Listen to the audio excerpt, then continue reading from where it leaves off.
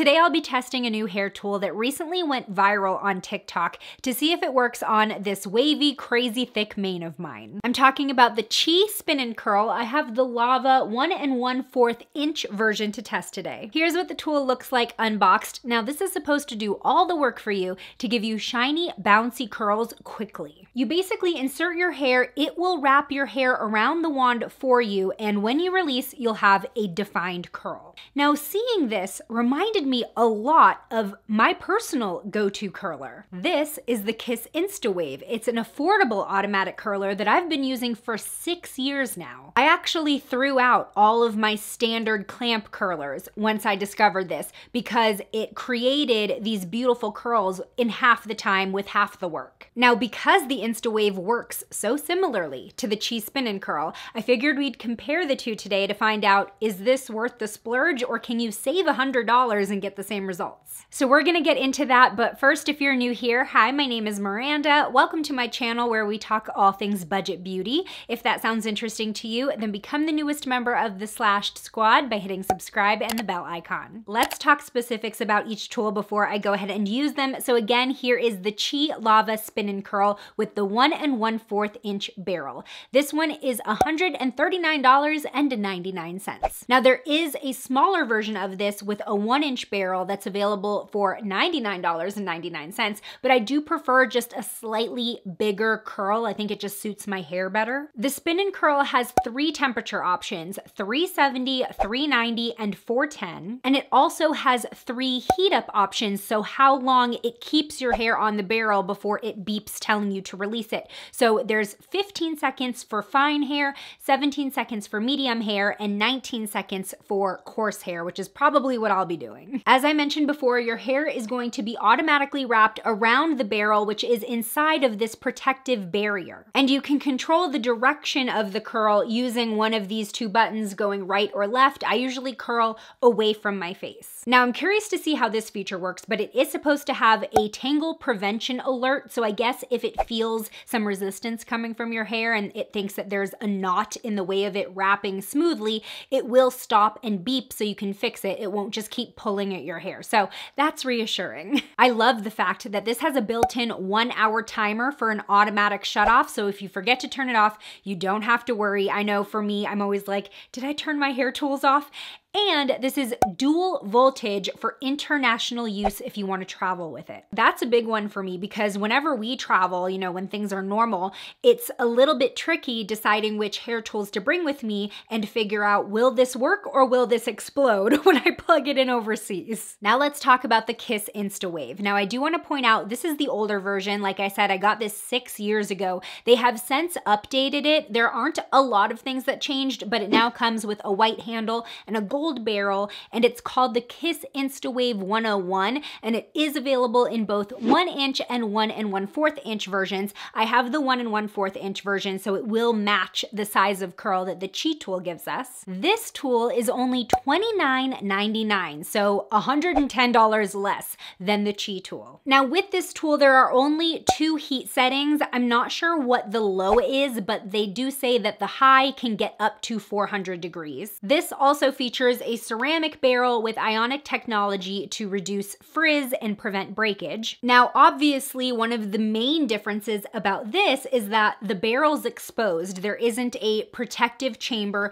There are these little teeth here that are supposed to help separate your hair and kind of keep tangles away as it wraps around the barrel. Now, I've never been able to travel with this despite it being one of my favorite hair tools up until now because it is only single voltage. For some extra context, my hair is very thick and I have a lot of it. So any type of styling, whether it's with a blow dryer, a straightener, or a curler, it's usually a chore and not every hair tool is up to the task. So let's head to the bathroom and test these out side by side. Okay, so I'm gonna go ahead and brush out my hair, which will help relax any of those tighter waves left. Going in with my favorite heat protectant, this is the Eva NYC 10-in-1 Main Magic Primer. I'm just gonna spray that all over this first layer. So I'm really excited to test out the Spin and Curl. I'm gonna use this first. Okay, so I have it at the highest heat setting, which is 410 Fahrenheit, and I can actually see the number increase as it heats up. Now I also want to increase how how many seconds it holds my hair. And I believe we've got it at 19 seconds now. I just hit the mode button to switch between the two programs. There were actually several levels within each low, medium, and high. So medium ranged from 375 to 395. You're not stuck just on 3 temperatures, if that makes sense. You have the whole range to play with if you do want to go a little bit on the higher end of medium or the lower end of medium. Okay, so it does say this side toward the head. I've got a 1-inch section of hair, which is recommended for both of these tools. So I'm gonna go ahead and put this there. Ooh. Okay. Wow.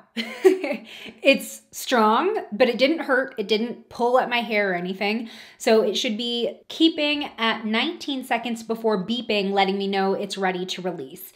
And I do see the heat protectant doing its job. Okay. Okay. It's kind of clumpy. That's the first curl here. Let's try one more. That was our first one on this side. So here's the thing. I don't mind splurging on hair tools because I often keep my hair tools anywhere between 5 and 10 years if they still work. So if this works well, I don't mind the price. Okay, that one looks really, really good. But as I was saying, I have a high-end hair straightener that I've been using for almost 10 years now. So if it's going to give me quality and it's going to keep working all that time, like I don't mind spending extra. So here are the 3 curls that we have so far. Now I've got my Instawave heating up. Like I said, this one only has 2 heat settings. High is supposed to be around 400. Now what I really like already more on the cheese spin and curl is that customizable hold time. With this, I think it just beeps after 12 seconds and it's up to you whether or not you want to hold it longer for a tighter curl or to accommodate the thickness of your hair. Now, I do expect this one to come out a little cleaner than our first spin and curl since I've been using this for 6 years and I kind of know my way around it versus the first time I'm using the Chi product. So see, that beeped so quickly. I'm pretty sure it was 12 seconds. I will usually hold it for about 19 or 20. Okay, and releasing. And there we go. So as you can see, the built-in teeth on this tool kind of hold your hair in and help wrap it close to the wand. And this one does go in both directions as well. There we go. While I do like being able to see what I'm doing with this tool, I have burned myself with it. So there's ups and downs to each feature. All right, now that I feel like I have a little bit of a better handle on this, let's try this out one more time with the Chi tool. This definitely just feels higher quality. I mean, it's probably not surprising. So that's what we had there. Ooh, uh-oh. Oh, it's the tangle alarm. Oh my God, what am I supposed to do? Okay, I held down the power button and now we're back to normal. Okay, so it definitely stopped pretty quickly. So that didn't hurt at all. I just kind of panicked because of the alarm. There we go. The tool is really smoothing out my waves. Like the curls look uniform. Look at that one. It looks really uniform and shiny and smooth despite the fact that my hair was so frizzy and textured when we started. You know what? I think that it's actually stopping for me. Like I feel like it's stopping before I release the button, so maybe it can recognize when it's wrapped the hair up enough. All right, back with the Instawave.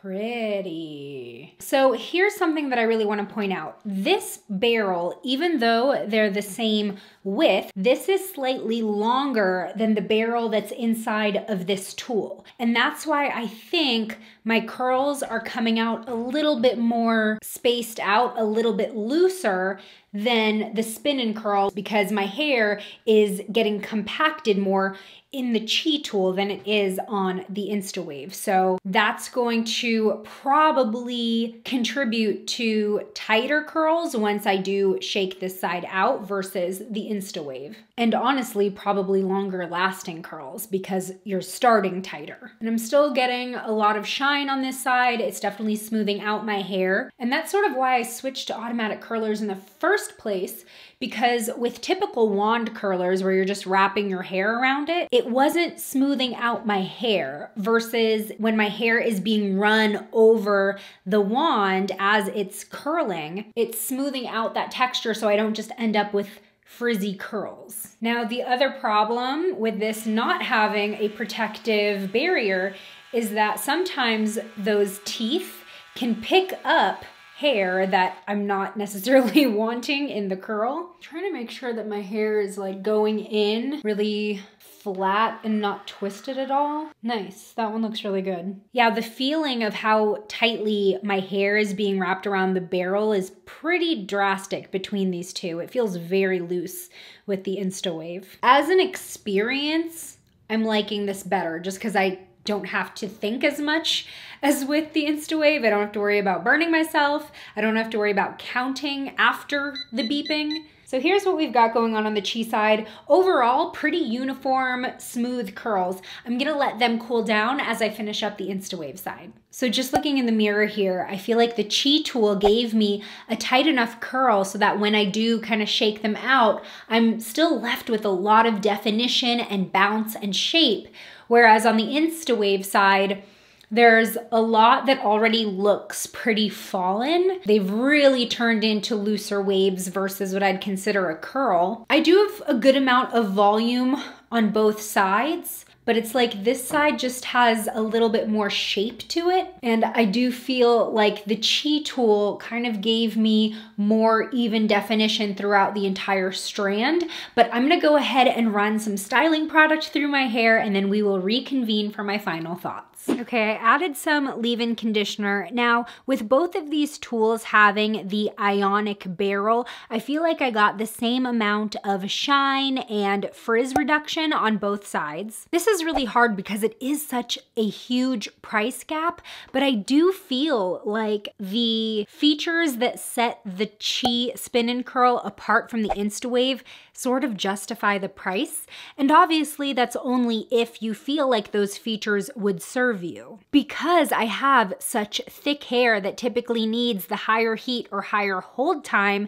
that this lets me program into the tool, I feel like the experience was just a lot easier. Especially if you're someone who is conscious about heat exposure with your hair to retain its health, having all of the options that this provides you will make a big difference if this is something you're going to be using all the time. Something else I forgot to mention about the Chi tool is that once you set your heat and time settings, it actually locks. So that way, if you press one of these buttons accidentally in the middle of doing your hair, you're not gonna mess with the numbers. With all things considered, from the customization options to the end results, I do think that I'm going to be gravitating more towards the Chi Spin and Curl and phasing out the Kiss Instawave. Even with the larger sections that might have gotten a little bit wonky inside the Spin and Curl, as I've shaken them out and I've added some leave-in conditioner, they just look a lot more defined still than the Instawave side. But I wanna know what you think. Which tool do you think ended up doing a better job? Tell me in the comments below. Today's shout out goes to Abby. Thanks for being a member of the Slashed Squad. And join me over in this video next where I try new and old favorites from Revolution Beauty. I'll see you over there. Bye.